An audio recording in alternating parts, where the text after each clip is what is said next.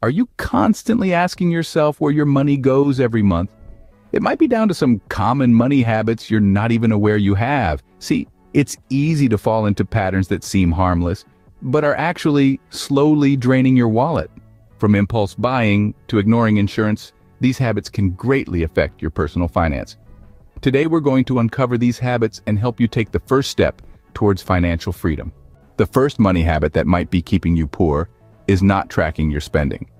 Now, this might seem like a minor thing, but trust me, it's not. Every dollar you spend is a dollar that isn't going towards your financial freedom. And it's not just the big purchases that can trip you up, it's the small, seemingly insignificant ones that can slowly drain your wallet without you even realizing it. Think about that daily cup of coffee or that subscription you rarely use. Over time, these small purchases add up, and before you know it, you're wondering where all your money went. By tracking every dollar you spend, you're taking control of your financial destiny. You're able to see exactly where your money is going and make informed decisions about what's truly important to you. Remember, what gets measured gets managed.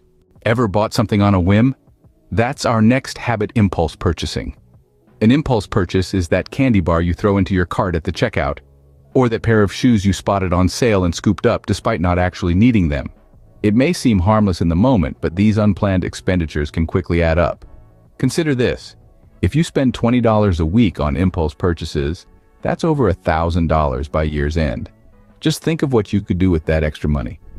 You could pay down debt, put it towards a vacation, or even invest it. The danger of impulse buying lies not only in the immediate financial impact, but also in the potential for creating a habit of frivolous spending. It's important to remember that every dollar spent is a dollar less saved. So, the next time you're tempted to make an unplanned purchase, pause and ask yourself, do I really need this? Don't buy now and cry later. Plan your purchases. Credit cards can be a blessing or a curse. Paying only the minimum is a habit that can keep you poor. Let's dive into why. Imagine you have a credit card balance of $1,000 with an interest rate of 18%. If you're only paying the minimum, say around $50, you'd think you're chipping away at it, right? Not quite. Because of how interest compounds, you're barely scratching the surface. Here's the kicker: most of your payment goes towards the interest, not the principal. So even though you're consistently paying, your balance isn't drastically decreasing.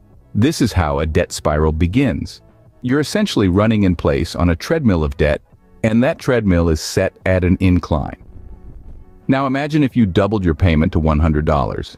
You'd cut your repayment time in half and significantly reduce the amount of interest you pay over time. Morale of the story? Don't let your credit cards control you. Pay more than the minimum.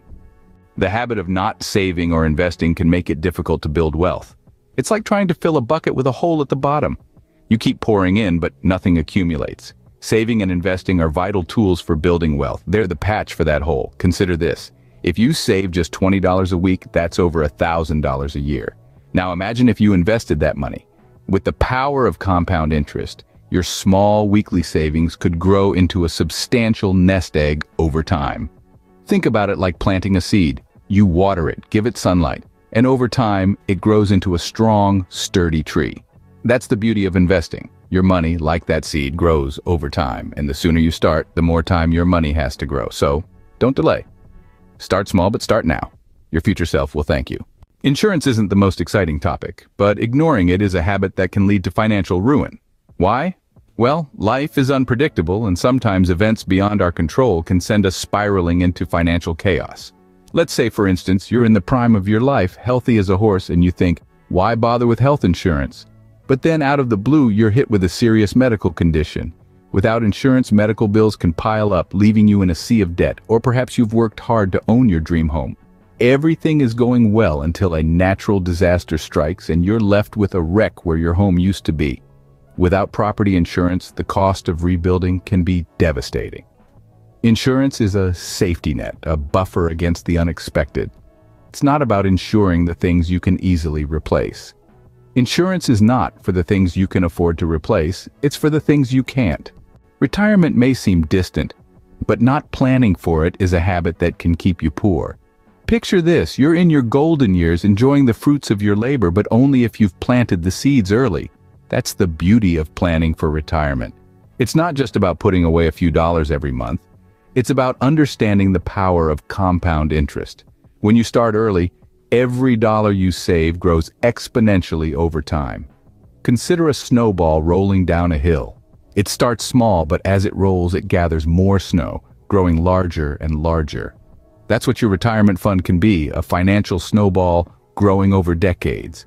But if you wait too long, you'll be playing catch-up, and that's a game few win. So let's break the habit of ignoring retirement planning. It's not just about securing your future, it's about laying the foundation for a life of financial freedom.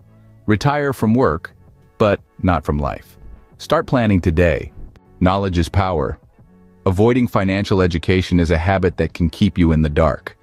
Delving into the world of financial literacy might seem intimidating, but it's a necessary step towards achieving financial stability.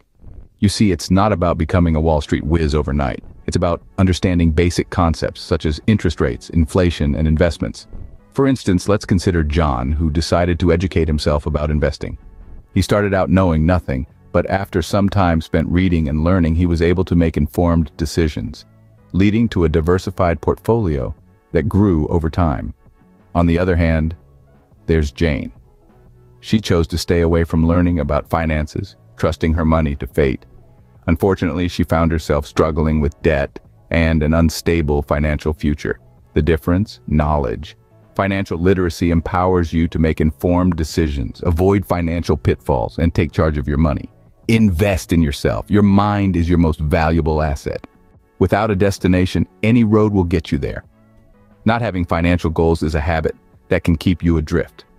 Think of your financial journey like a road trip. You wouldn't set off without a destination in mind, would you?